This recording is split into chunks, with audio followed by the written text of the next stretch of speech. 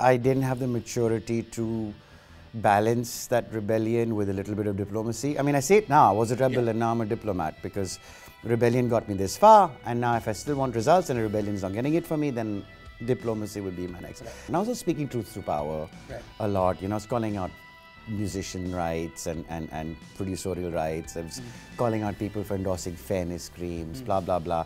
So no one likes the one solo guy who's trying to play conscience.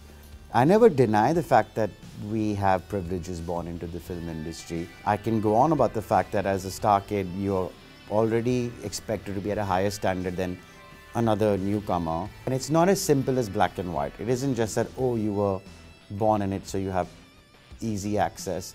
I put a post, I said, well, can we talk about caste in that case? Because you're supposed to carry on the profession of your father and you're not allowed to move out of it. It exists in every industry, nepotism does. And it more so in India than other countries, simply because we are a culture of jati. Was your father an actor? Yeah, he only did 2 films. He wasn't a very good one, though.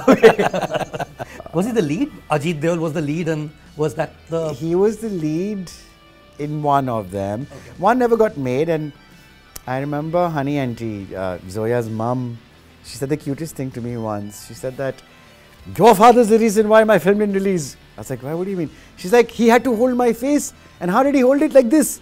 He was shivering.